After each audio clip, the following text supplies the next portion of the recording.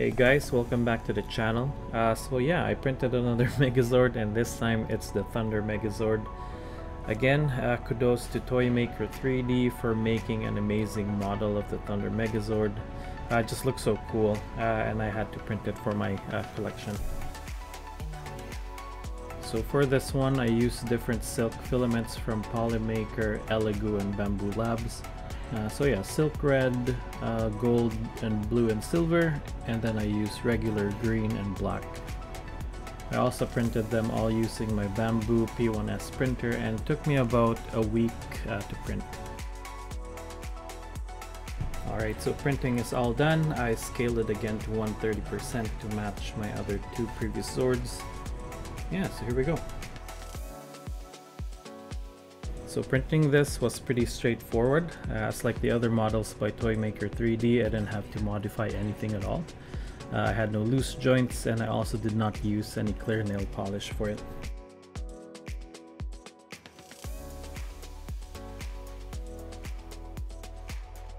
Just in case you're wondering, I'm using a liquid called Insta-set together with my crazy glue so it bonds right away. Just be careful when using it, as any mistakes would mean that you'd have to reprint that part.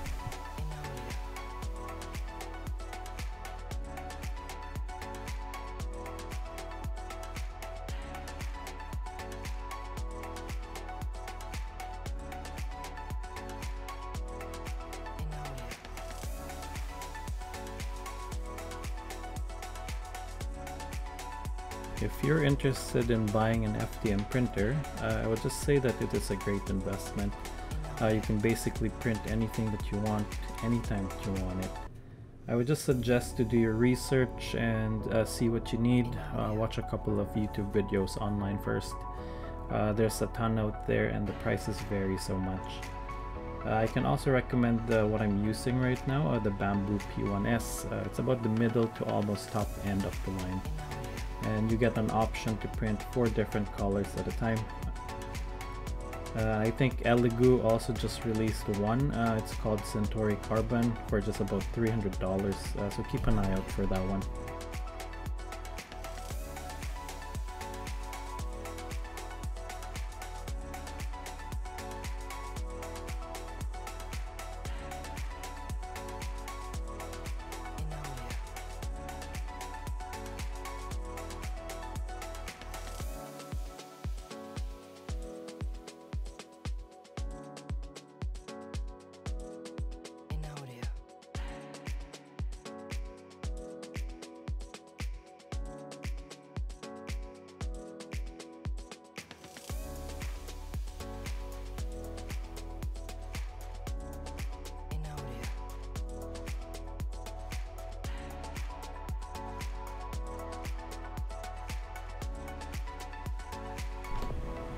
I'll be doing a couple more custom Rangers in the next couple of weeks, so watch out for those.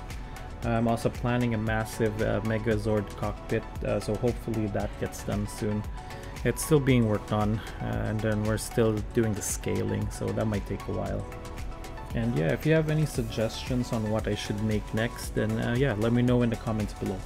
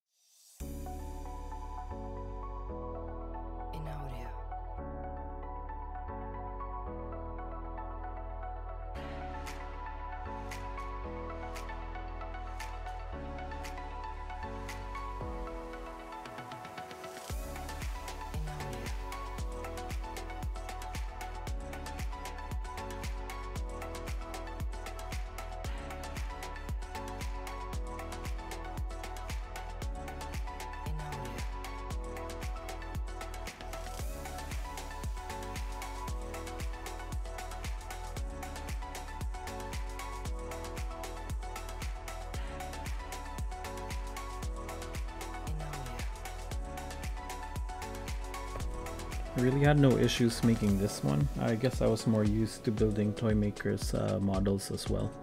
If you're planning to print this specific model though, just make sure you do print mirror models of the hand parts.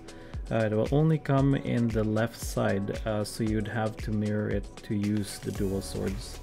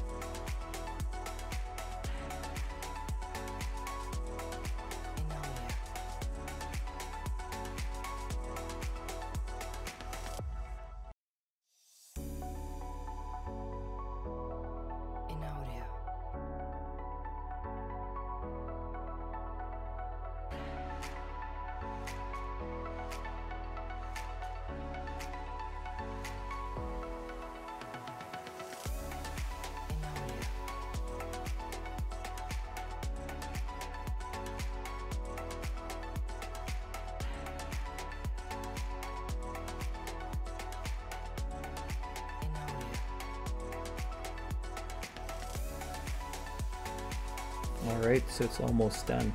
Just finishing up the weapons this time. It comes with a regular one-handed sword, a katana, and a trident. And also comes with scabbards and a display rack for the swords. So it's pretty neat.